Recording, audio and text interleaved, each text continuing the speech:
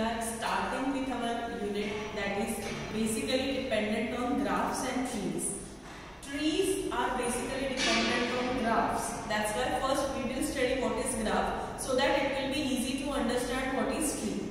Basically both have nothing but representation which consists of vertices and edges. But what is the difference that we will come to know when we will first understand what is graph and types of graph, operations of graph, and then we will start with the topic that is trees.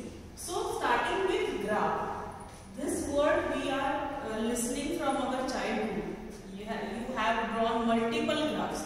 So what is graph? Graph is nothing but collection of vertices and edges.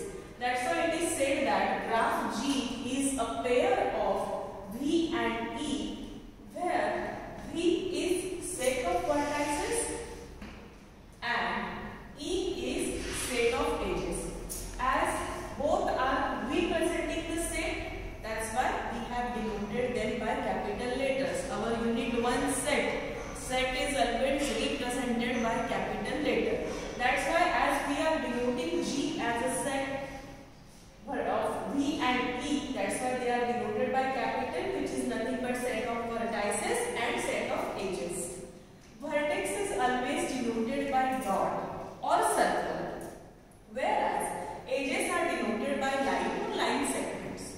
So for example, here we are having a particular graph where 4 vertices are there, which are denoted by the circles, and they are connected by the line segments E1, E2, E3, E4.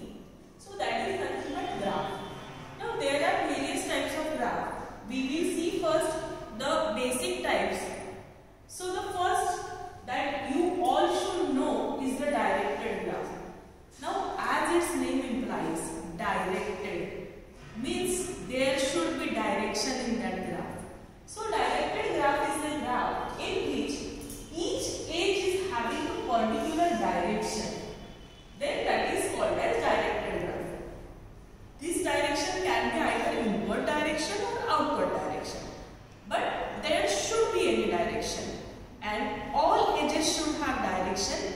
Then it is called as the directed graph. So we can see over here V1, V2, V3 are the 3 vertices which are denoted by the edges, and all the edges are having a particular direction.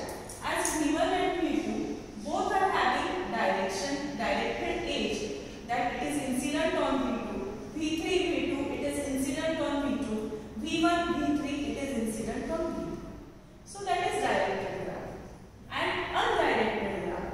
Now if directed graph is having the edges that are having directions, then definitely undirected graph is the graph which contains edges and vertices, but the edges are not having any particular direction. Like V1, V2, V3, V4, all of them are connected with edges. Suppose we are denoting them by E1, E2, E3, E4, and all are not having any particular direction, then they are called as undirected graph. So this is all about graph, directed graph and undirected graph. In our next section, we will see the basic properties that are related to graph, like what should be the degree, how the edges can be parallel and all. That we will cover in our next section.